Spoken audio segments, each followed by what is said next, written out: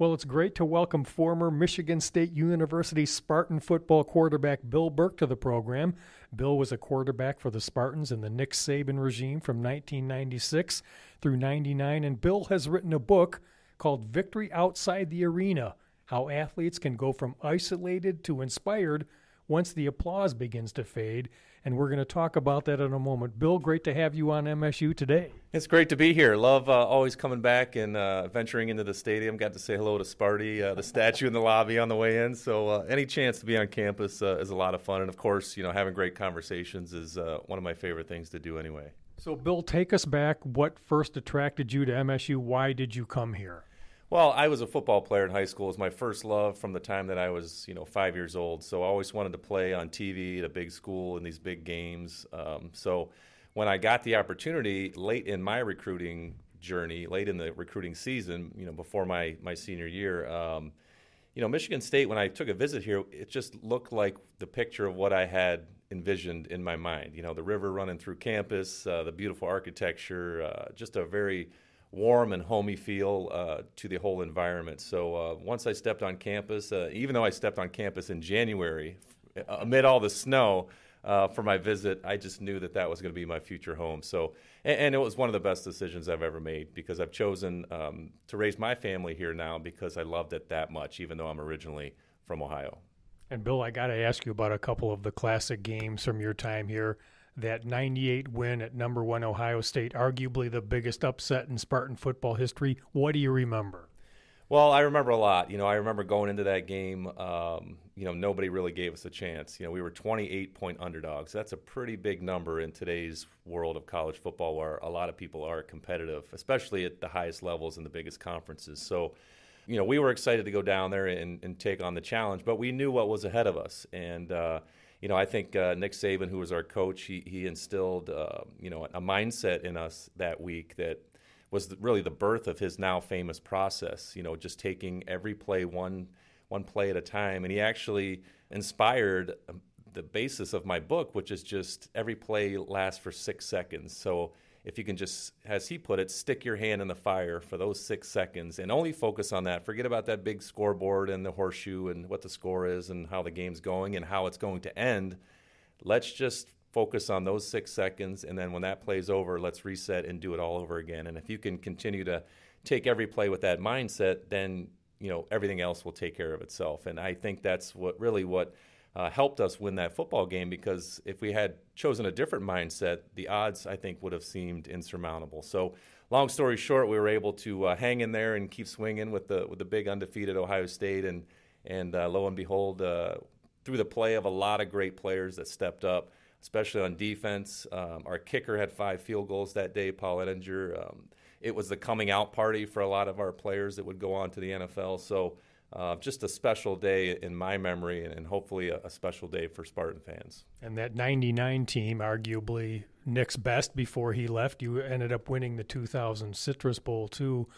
What about that 99 game you beat Michigan and a guy named Tom Brady?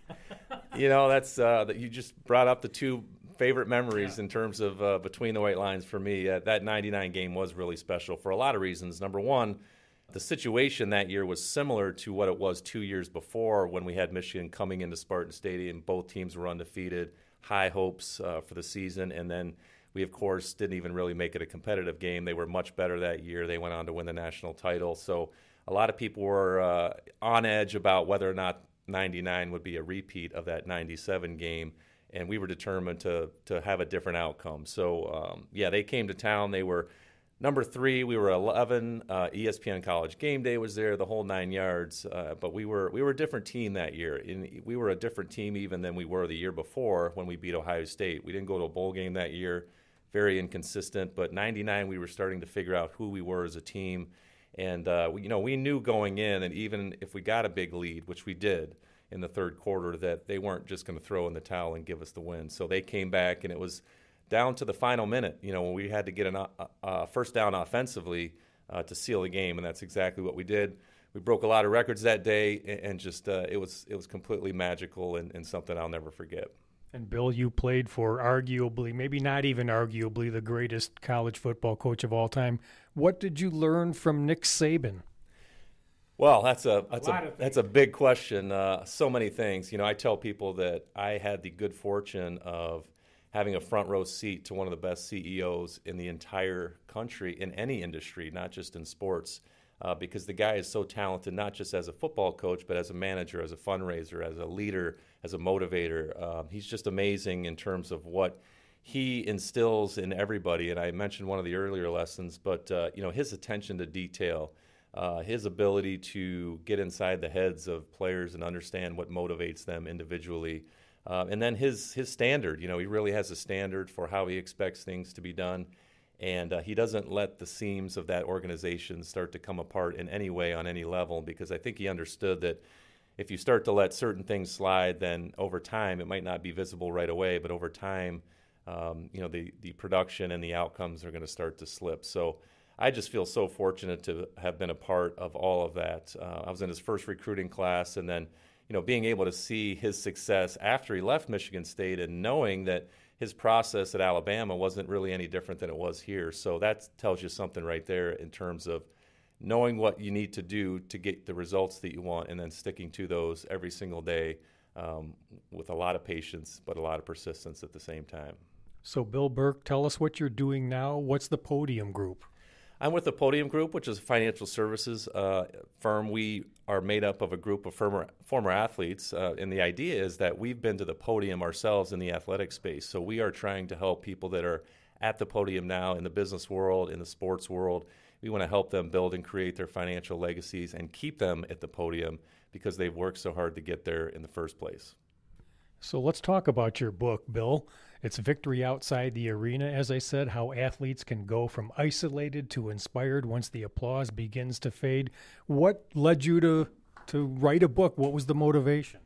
Well, as I mentioned, from the time I was 5 years old, football was the thing that I loved the most. It was my passion. It's where I got my confidence and where I learned resilience. I got reinforcement from everybody around me, you know, how talented I was, and it became my identity. It became Bill Burke, the athlete, the football player, the quarterback, and that lasted not just for a short period of time, but for essentially 16 years of organized football. And then all of a sudden, you mentioned the Florida Citrus Bowl on January 1st, 2000, the day that ended and the day that I realized that I wasn't going to be able to play at the next level, all the lights went out, so to speak, and everything faded away. There were no more stadiums. There were no more autograph sessions. There were no more interviews.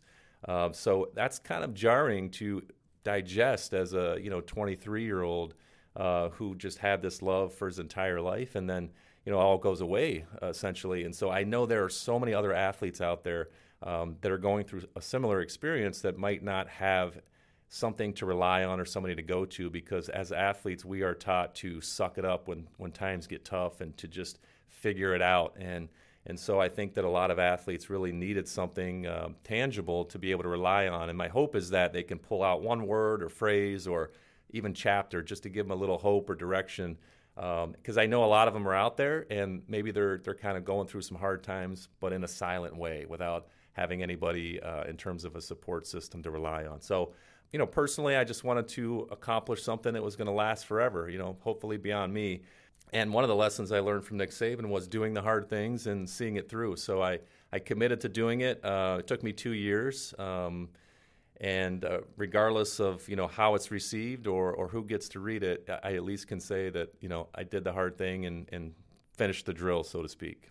And Bill, how are you structuring the book and some of the key takeaways? Yeah, well, as I mentioned, Nick Saban's inspiration was a big part of the framework for the book. And I mentioned how he let us know that, each football play is like sticking your hand in the fire for 6 seconds. So I used this FIRE framework for the book, which comes down to how to apply, your approach in terms of reaching your goals. So number one, the F stands for fierce knowledge. The I is inspired intention, relentless action, and then epic focus.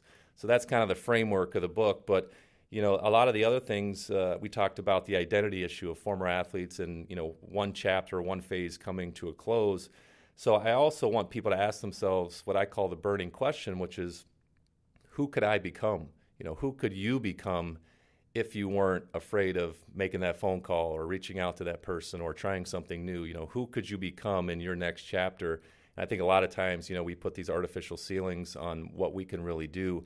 So I encourage people to think about another simple formula, which I love because it's just its simplicity allows people to follow it in a simple way, but it's also inspiring, and that's dreams, decisions, and discipline. And your dreams are the destination, your decisions are the directions to get there, and discipline is really the difference. And that's kind of something that I use in my own life to think about and plan and chase, my big dreams and my goals for myself and my family. I love that, Bill. And I think you want to say, too, I hear a lot of things in here that non-athletes can take from as well. Absolutely. There's a lot of parallels. And to my surprise, I've gotten feedback from people that have read the book that weren't athletes. One person just worked a corporate job for 40 years, and then one day it was all over. And, his whole life looked a little differently. So he can relate. I've heard from former military who have the same, sort of issues that athletes do. It's just been really amazing to get that feedback. And I think in the business world, there's a lot of little tasks that maybe we don't love to do, but we know that will drive our production forward. And so you can relate those to sticking your hand in the fire for 6 seconds. How long does it take to dial a prospect? If you're in sales, 6 seconds. Yeah, it's uncomfortable, and yeah, you're going to feel a little pain and uneasiness, but that's just what you have to do. And don't worry about the result of that call, but just complete that task and reset and do it again. So I think there's a lot of parallels, and I've got a lot of interest now in coaching some people, both in business and in sports, and of course doing some speaking around not only the things I've learned at Michigan State, but the things that I've actively sought out to learn, beyond my career here as well. I really want to encourage people too, and because I'm a Spartan, anybody listening to this, I'd love to gift the book to anybody that would like to get their hands on it. Just got to pay a nominal shipping and handling fee, but if you want to check that out, it's at outsidethearena.com/free book. Awesome, and you can also find it on Amazon.com. Of course, it's Victory Outside the Arena by Bill Burke, how athletes can go from isolated to inspired once the applause begins to fade. And Bill, I got to ask you, the world of college football is just seemingly changing by the day. You didn't get to take advantage of things like NIL or the transfer portal, but just your sense of where it all is and where it's going. What do you like? What do you don't like? Yeah, it's a crazy new world. It's tough to keep up with because it's changing every day. I think it's tough for me because I grew up in a different world. And I don't want to bash it. I certainly am an advocate for the players receiving some sort of compensation. When I played, it just felt like something was off. Even then, giving the media coverage that we had and the things that were being sold, that were maybe close to our likeness or similar to that. So I'm all for the players being compensated. I think there's a huge market for what they do. It's obviously very popular. The TV contracts alone are in the billions now. So I just think there needs to be some structure, some leadership around it. I worry about the opportunities for high school kids coming out who want to play it in college just because now – and it's understandable that some schools might take a look at a transfer guy over a high school guy because they've seen him prove himself at the college level. So there's a lot of things I think to be ironed out, but I still love the game. I think it's so special, especially with the game itself being affiliated and connected to universities, which are emotionally so, a part of fans and alumni. It's just it's a special part of my life, and I know the same can be said for so many. So I'm still going to be a fan. I'm still going to show up and watch it on TV and cheer for the players and advocate for the players. And I know the coaches overall around the country care so much about the players. I think that's one of the things that really gets lost. Sometimes people watching from a distance really think that the coaches are just trying to win games and make money and save their jobs, but these guys are really teachers at heart. I think they care immensely about the players, and I don't think that's talked about enough. So everybody's, I think, got their hearts in the right place, hopefully. But I think some changes need to be made, and I think some leadership really needs to step up in the future. Great answer. Bill Burke, thank you for joining me today, and all the best on Victory Outside the Arena. Well, I will leave you with just 2 words, Russ. Go green. Go white. And I'm Russ White. This is MSU Today. Find, rate, and subscribe to MSU Today with Russ White on Spotify, Apple Podcasts, and wherever you get your shows. And please feel free to share this episode if you're so inclined. Thank you for listening to MSU Today.